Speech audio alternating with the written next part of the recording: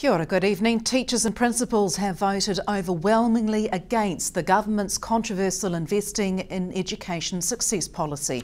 A resounding 93% of teachers and principals voted no confidence in the government's plan that would have seen massive pay rises of $10,000 to $40,000 for thousands of teachers. The IES policy was rejected because teachers could see the benefit to children would be negligible, instead proposing the $359 million be spent on reducing class sizes, focusing on individual learning and special needs, and sustaining funding for support staff. 70% of primary school teachers and principals voted in 83% of schools. A supply problem has caused a delay in the start of work on the inner city upgrade on Esk Street. A delay in the delivery of pipes required to replace the ageing water mains in Esk Street has meant that work scheduled to be underway on the 11th of this month has been put back until next week. The water mains running under Esk Street must first be replaced before cosmetic upgrade work can be undertaken. The City Council's working to a tight schedule and aims to have Esk Street work completed in November for the onset of Christmas shopping. A City Council spokesperson says the 2-week delay in starting water main replacement is not expected to prevent the project being finished on time. Venture Southland is set to host an events forum next month and are encouraging anyone involved in organising events to come and attend. They're also launching the Southland Event Planning Guide, a one-off resource to help professional development of people and companies with events. The 2-day forum will include a dummies guide to creating an event and how to maximise opportunities across advertising spectrums. So we've got two big projects. The first is a new event planning guide for all of the coordinators and groups out there who put on events, and then we're going to be launching that at an events forum, which is a 2-day workshop at ILT Stadium Southland. So who would benefit from attending that type of thing? Anyone who puts on events or is thinking of putting on events. So it could be school groups, it could be the likes of the YMCA, it could be the bigger groups and committees who put on some of our bigger events like the Bluff Oyster and Seafood Festival, the Burt Munro Challenge, that sort of thing. So with the number of events that we have down here, there are a lot of groups and people who could benefit. Can you talk us through some of the topics that will be covered off? Well, we're trying to cover all aspects of event management, so we're talking about things like health and safety, marketing, sponsorship, funding, environmental practices, staffing and volunteers, and to complement all of those aspects we've got some keynote speakers coming in to talk about their respective events and different projects that they've been involved with. Got a cap on how many can attend this, Jade? Well, we are restricted in terms of the size of the space, but because we've hired the whole of the corporate space at the stadium, that number is quite high. You're trying to get some ideas from an international level as well. You've got some speakers coming that have been away overseas recently, so you're trying to pull ideas from them about what they've experienced? That's right. We've got our gold medalists, Eddie Dawkins and Matt Archibald, coming in. They'll be talking with Nathan Burden from the Southland Times about their experience at the Commonwealth Games, not just as participants, but also in terms of how the event itself ran, best case practice, that sort of thing, security, all of the different aspects that made up the Commonwealth Games, made it successful, and how they found it. One of the big things, of course, with pulling off a good event is having a good sponsor. You are going to be looking at relationships with sponsors as well. That's one of the things we'll be discussing, and we are bringing in sponsors to talk about what works for them, how other sponsors can leverage from events, and how events can work alongside their sponsors a lot better than perhaps some currently do. Dreams are coming true for 9 Southland kids today as Koru Care Southland sends them on the trip of a lifetime. It's destination Disneyland for these lucky kids thanks to the hard work and dedication of Southland volunteers at Koru Care Southland. The charity's been sending children with different illnesses and disabilities on their dream holidays for 10 years. The trips are made possible by a combination of donations from community organisations, the public and regular donations from Air New Zealand.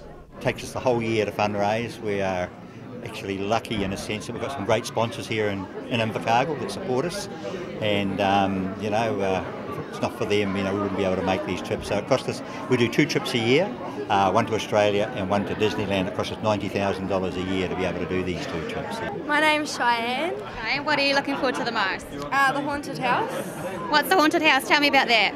It's a scary place that you go to in United States, and like rooms full up with sand and stuff like that, and witches fly around you. Does that not worry you a wee bit? Yeah, kinda. Jordan, what are you looking forward to the most? Going to Disneyland and going on all the rides.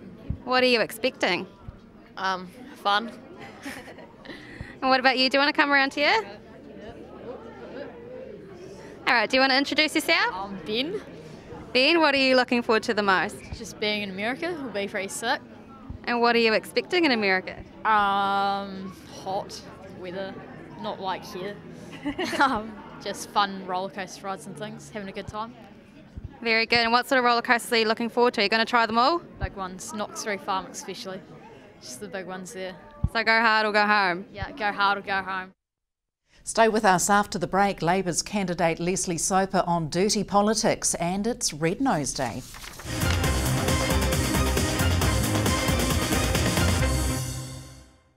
Welcome back. Labor's candidate for Invercargill, Leslie Soper, says there's a risk that Nicky Haga's book Dirty Politics will distract from good policy discussion in the lead up to this September's election. The Invercargill candidate says the last week has not changed her campaign planning. She says the majority of people she encounters want to talk about policy, not dirty politics. From my point of view, I'm staying very much on the vote positive. Look, that's obviously going on. There are people in Invercargill who want to talk about their concerns about breaches of privacy, how far the inappropriate behaviour has gone up the chain of command in the National Party and so forth. But the majority of people in Invercargill actually want to talk about our positive message, which is about jobs, homes, families and a future for Invercargill and regional development here. So very much I'm concentrating on that. I'm staying on the positive message. We can improve New Zealand and make things better. Some murky things have gone on. There's an investigation going on into those, and I'm staying very much on the positive message. I guess some Labor Party members would be concerned that Cameron Slater, it looks like Cameron Slater and Jason Eade have had a look inside Labor Party personal records. I mean, that would not be comforting for them, would it, to know possibly what they've donated and things like that to the party? The thing that people, I suppose, are most worried about is the actual breach of the ethics of IT involved there, because generally the accepted thing is if you discover that someone's website has got some compromised. The generally accepted behaviour in the IT world is that you tell them that they need a patch. That wasn't done. I think what people are most quite offended by is that there were multiple entries and that convention was completely ground down, and it's that whole issue of integrity. There's a line that gets crossed in the political world that you can never go back. So many people have said to me, this whole issue more than anything else shows that a line got crossed very early on. It says something deep about the integrity of people who were prepared to do that. In your time in Parliament, do you encounter radical people on the left that would perhaps undertake what Cameron Slater's done for the right? No. I think one of the things that has been quite revealing about this is the number of people from the right who have said to me how ashamed they are that this seems to be going on the right side of politics. So from here on in with the campaign, and we're getting down there, it is getting closer, it is you're just pushing that vote positive slogan? As far as I'm concerned, it is all about the future for New Zealanders, and the important things people want to talk about are the homes, families, jobs, future, and in Invercargill's case, that whole future of where is regional development going and why hasn't the government been putting regional development money into actually creating jobs and a future here, right here in Invercargill. Do you think this is all proving too much of a big distraction, and are people being dragged away from that policy perspective? And the media, it is dominating the media, isn't it? Is the media getting a bit obsessed, I guess is what I'm saying? The more that comes out, the more the media is talking about this. I suppose the more potential there is to turn off voters. That disturbs me. We want this to be a positive election where there's a high turnout and people really have their say. More about policy than personality?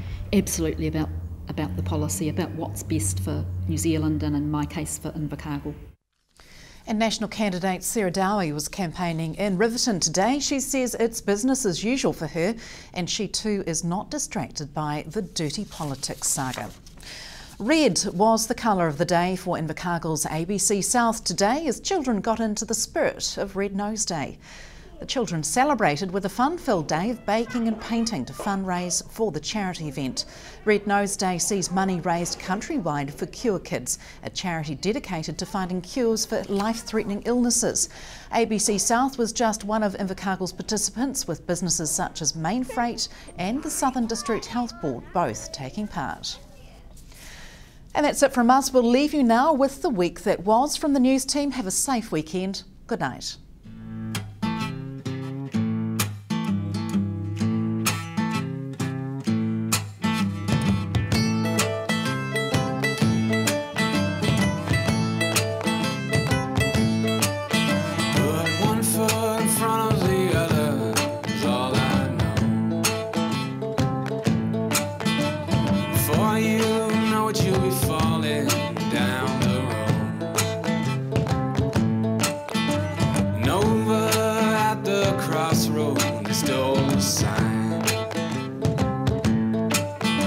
So all you do is walk through a straight line. Listen.